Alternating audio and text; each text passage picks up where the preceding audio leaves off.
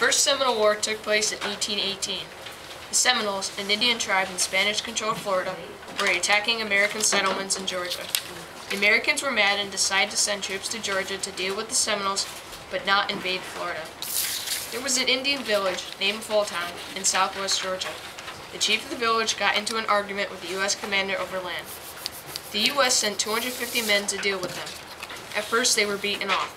The next day the Indians were driven from their village. That is considered the start of the war. A supply boat carrying supplies to the fort was attacked on the Apalachicola River. 40 to 50 people were on the boat at the time. Most of the people were killed by the Seminoles. One woman was captured and 6 made it to the fort. That was the Scott Massacre.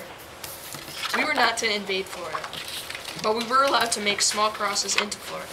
After the Scott Massacre, the U.S. Army was ordered to invade, but the commander left to battle pirates. Andrew Jackson was then ordered to lead the invasion. Jackson and his troops went through Florida, burning Seminole villages, killing Seminoles, and leaving a trail of fire and death behind him. St. Mark's, a Spanish fort, was taken by Jackson after killing and burning the Seminoles around the fort and their villages. Jackson captured 2 British people. They were accused of aiding and enticing the Seminoles and the Spanish to attack the U.S. One was hanged and the other was shot. The Spanish, after losing the capital of Florida, left it knowing they had lost.